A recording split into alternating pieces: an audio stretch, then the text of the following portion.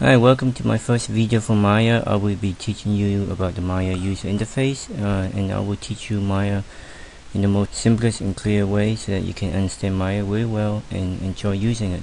Okay, I'm using Maya 2012, and if you're using 2011 or 2010, then it should be very similar to it. Okay, let's get started. Okay, before I explain to you what all these icons do, the first thing you should always do is create the project. The way you do that would be to go up here to File, and then you go down here Project Window. Okay, now if you're using 2011 or 10, it might not be similar. So what you do is you go File, Project, and you should have two links where it's set right here, Create Project or Set Project. You choose Create Project, and then you get this pop-up window right here. So at the bottom you have a button. I believe it says accept defaults, like that, or use default. When you click on that, you should have all the folders created. Okay, and then so the first thing you should do is since I know I'm using 2012, this might look different. Okay, the first thing you should do is name the project. Give it name wherever you want, but make sure you do not leave spaces. Always do underscore, because Maya doesn't like spaces. So to create the name, you click right here new, and you give it a name, whatever project. Let's say my underscore project. I leave it underscore, and here you choose the location. You click this folder, and usually I like to save it to the desktop and say select, and then here you have all the folders, and you hit accept. Since I already created the project, so I don't need to create again. So for example, let me cancel it. If I minimize Maya, right here is my Maya project. Okay, if I go in there, I have all these folders which Maya created, and here's the scenes folder. Go in there, and here is where I will be saving all my Maya file. Okay, now let me close this one, reopen Maya. So why should you create the project or set the project? Because whenever you start on the project for school or for fun, like that, Maya will create all the necessary folders for you, so that way you don't have to do it yourself, and Maya will save all the files into one location. Okay, so now the next thing is right here you have this drop down menu. This one allows you to change your different modes, like that. And so you can go from animation mode, polygon, surface, dynamics, rendering, etc. As you change your different modes, the top menu here changes. Okay, for example, if I go to polygon, now they change. Well, they didn't change to mesh. If I choose, let's say, animation, so now it's no longer polygon, it's animate geometry. If I pick, let's say, dynamics, so now the menus are different. Okay, this top area right here, it's called the Maya status, this whole top area, and this right here where you see the tabs and the icons, that's called the Maya shelf. Okay. The Maya shelf will not change if you change the two different modes, so they will stay the same. Okay, so this icon is to create new Maya file. You can always hover over them, and it will tell you what the icons are. This is to open scene file. I click on it. Here's my computer, and here's the desktop. And look at the hierarchy. It's always saved into the scenes folder. Okay, and you should check mark right here where it says ignore version. What that means is if I'm using 2012 and you're using 2011 or 10, then you should not have any problem opening it.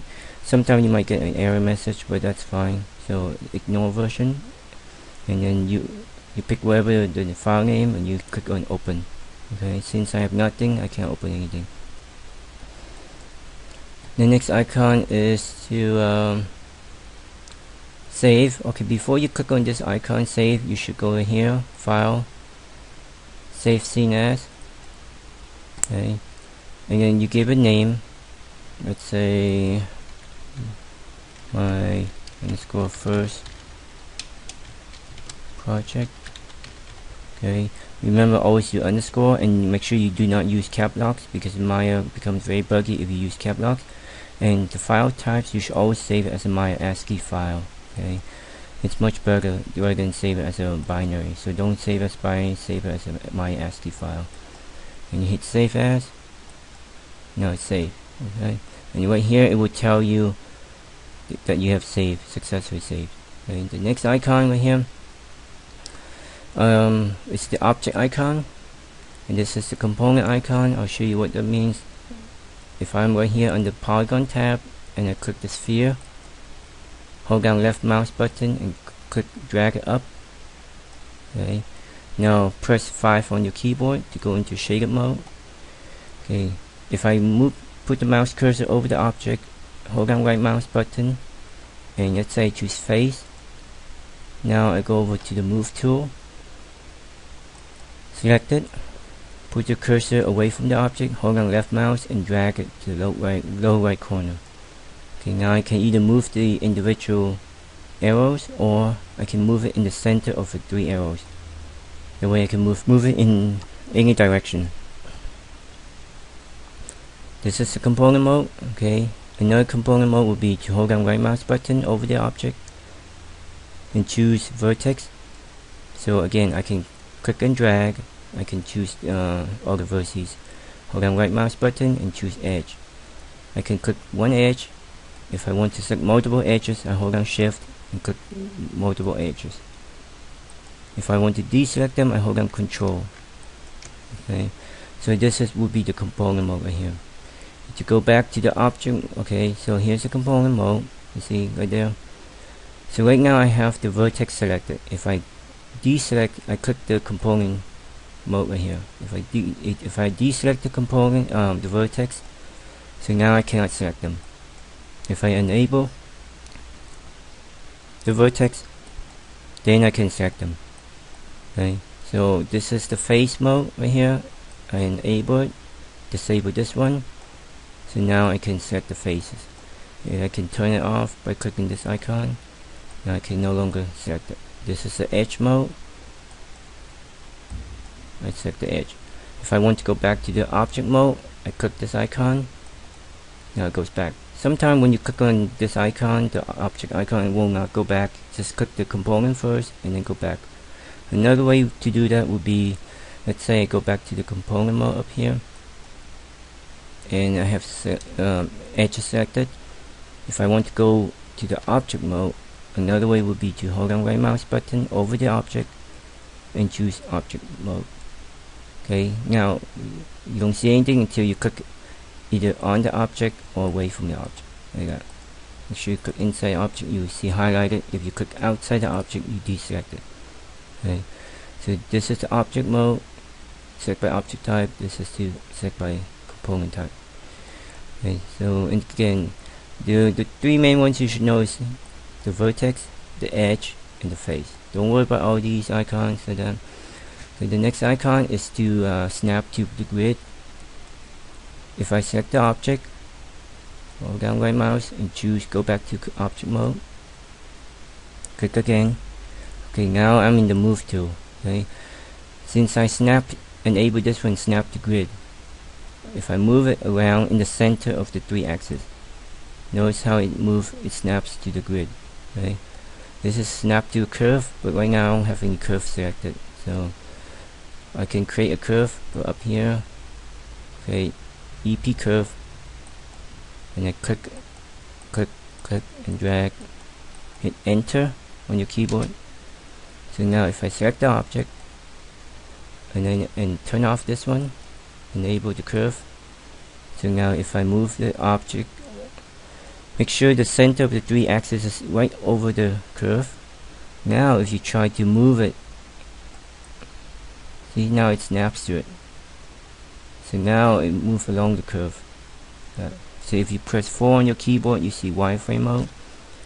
So right there, it's actually moving on the curve. It's hard to see, I know. Sometimes what you can do is hold down the middle mouse button and you drag it along the curve. Okay, let me turn this off. Okay, again, don't worry about all these icons. This is the history icon. You should always leave it on. This is the render window. Click on it, it pops up render window. If I click on this icon, it's to render. So now you see the object.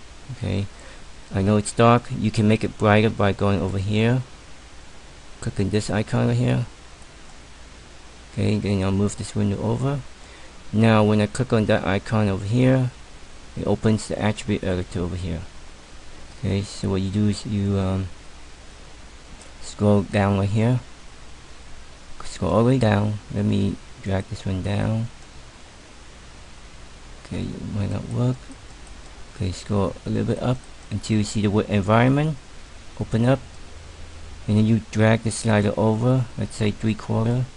Now you either click on this button, the render button, or you can click on this button right here, up here. Either one of them is fine. Click on it. Now the object is much brighter. Okay, so what's rendering for beginners? What does that mean? It means that you outputting in a way that you can see it in real world, like that. For example, like in the old days, there were no digital cameras. You had to take your negative films to the store and have it developed, and that's what it is. Okay, so that's what rendering means. This one is IPR, stands for interactive photorealistic rendering. What that means is if I change color on this one, then it will automatically change in real time. Okay, so let me close this window, select the object, press 5 on your keyboard, press F to zoom in. Okay, if I hold down right mouse button over the object and go down here to assign new material, okay, I can choose the blend. Click once. Now the object has a texture. Now if I double click this icon right here, I can change the different colors. Let's say pick red. Okay, so now if I go back up here where it says IPR, interactive photorealistic rendering, click on it. So you click on the IPR and you have to drag a square to enable it. So now if I drag the slider over here, see how it gets darker and brighter in real time. And that's what IPR stands for, interactive photorealistic rendering. Okay, so I can close this window. Anytime you want that window to be open, you click on this icon. The next one is the render settings, or render globals they call it. Click on that. This windows allow you to output to different formats like JPEG, QuickTime Movie, PSD, and also you can change to different dimension. You scroll down right here, you can change to 720 by 480, 1K, 2K, etc. Okay, that's the render global right here. Okay, so in these icons, don't worry about, I will explain to them in the tips and tricks video. Okay, I'm running out of time, so I will continue the rest of Maya in part 2, and thank you for watching.